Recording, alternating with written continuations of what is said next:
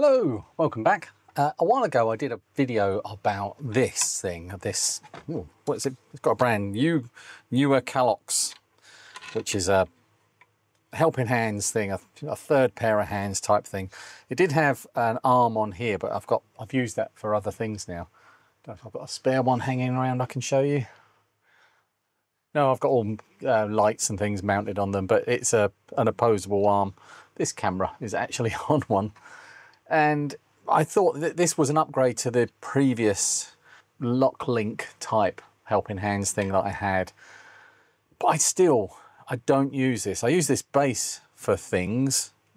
This was actually, the base was for my microscope, my previous microscope. I can't remember what base this came with, but I put it on this bigger base because it just became more useful. Oh, this also came with other bits. Came with these things as well, which are just spiky magnets, and they've got like ridges in them, so you're meant to put a PCB in between them.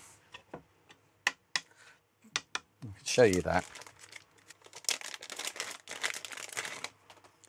So if I want to work on this one, you put one there and kind of put them in offset corners, but it's fiddly. No, I've done that wrong. So that one would go there. This one would go here. And then this one would go here. But it's still, you probably need another one just to lock it in place. Maybe another two. But it's still not great. And if you need to work on the other side, you have to take it apart and get it all back in there. It's not ideal. It's not so bad if you're working on something with points in, like this has actually got some. So try that way.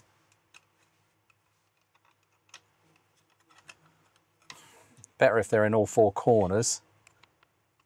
But it's still fiddly to get them in the right place, and it's not sitting in there. It doesn't want to sit down.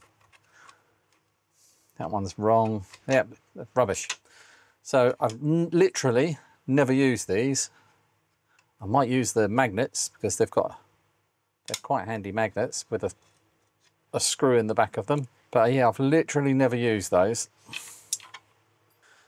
And these are so long.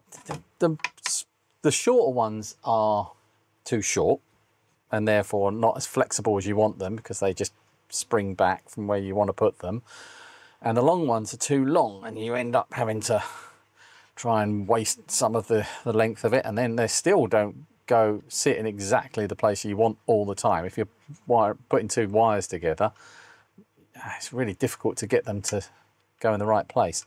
Also, they're crocodile clips. They're not the best thing to hold anything with.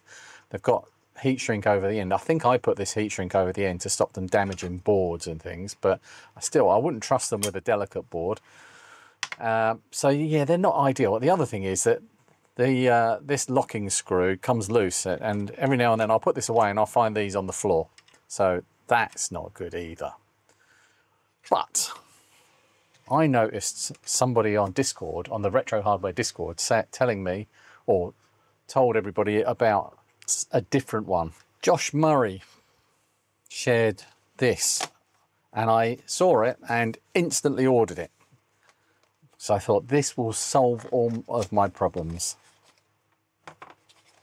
Omnifixo, I like the name of it as well. Comes in this nice case. It's got a metal base here and the top of it is plastic, and you just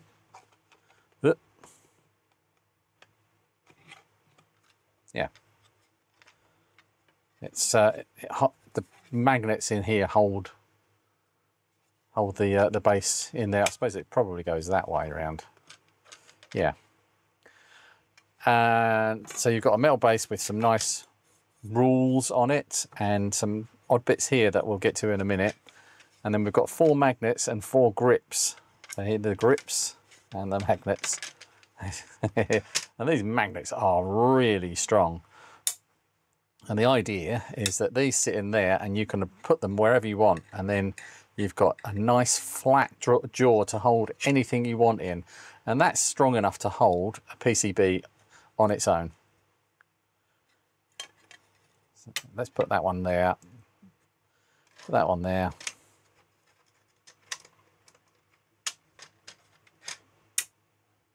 Another one over here. There you go. That's plenty strong enough to hold and work on. I mean, it's flexible there, but you can easily solve that with another one if you really wanna.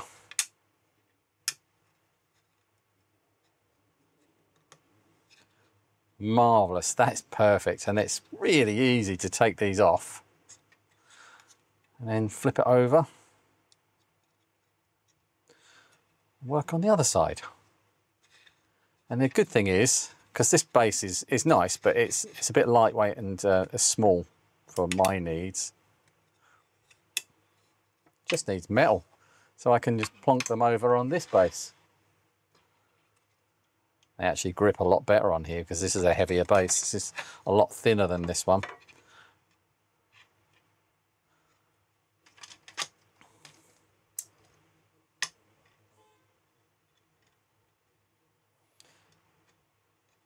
But the advantage of this one is that you can clip a lead on here. You take these silicon ends off of the jaws, like that, and then put this one